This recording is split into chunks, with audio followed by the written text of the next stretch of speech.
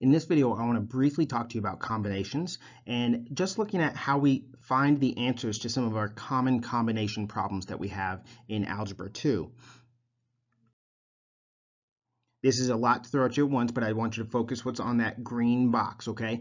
Combinations are how many different groups are possible. Permutations are also how many different groups, but in permutations, the order matters. Now, there's a lot of groups that the order doesn't matter. For example, if I were to pick 3 people to volunteer to help me with something, I'm just picking 3 people. I'm not going to say, oh, well, you first, you second, you third, and I'm giving you 3 different jobs. Then that is a permutation.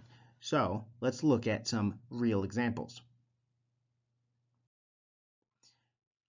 How many ways can 5 players be chosen for a game of dodgeball from a team of 8? So let's imagine we're playing dodgeball and we have 8 people on the team. 3 people are going to be our substitutes. So we only need 5 people to play. It's not like baseball where putting a player in a specific position depends on their skill level. Dodgeball is kind of a free-for-all. We're going to pick 5 people and then they can run around. So this is really a group. If you're picking for a sport that has specific positions like football or baseball, or even to some extent basketball, then you would usually think of this as a permutation, because the 5 players on the court or on the field, if you take the same 5 players and put them in different positions, it's a whole different team. But for dodgeball, we're going to say, hey, 5 players on a dodgeball team, if I pick them in a different order, they're still the same 5 people out there playing dodgeball. So the way we're going to do this, we're going to go to Desmos and we're going to type in NCR, and then we put our 2 numbers in. Our problem has 2 numbers, 8 and 5. We always put the big number first.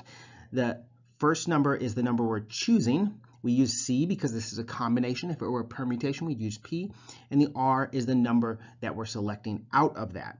And so we have 8, choose 5.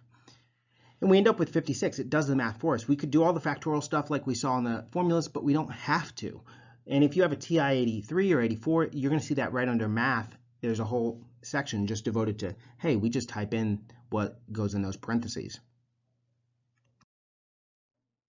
Another example, of 11 students on a club, how many ways can a 3-person committee be formed? So we have 11 people to choose from, and we want a committee to look at our logo or whatever. So we're picking 3 people. It doesn't matter what the order of those 3, they're going to work together as a team.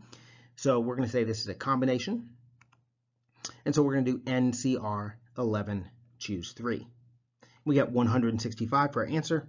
Done deal. Again, these are going to feel bigger than maybe make us comfortable. Maybe it feels like there shouldn't be that many options. But I'll tell you what, there'd be a lot more options if it was a permutation.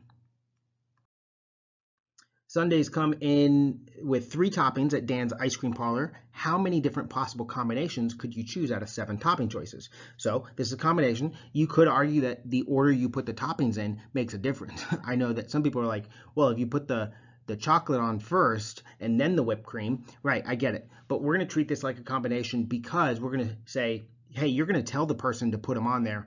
And listen, they're just going to put them on there. They're not going to listen to you and go, oh, I get it. They wanted them in this order. So that's why I'm treating it like a combination. So we just type in NCR 7, 3, and our answer is 35 different choices. Last example for you. This one sounds a little bit weird, but I want to walk you through it. If you flip a coin 8 times, how many different sequences could you get, resulting in exactly 4 heads?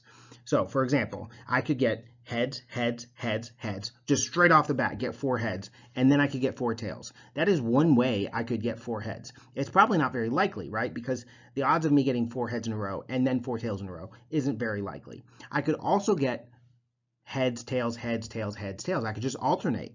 So there's a bunch of different ways I could get it.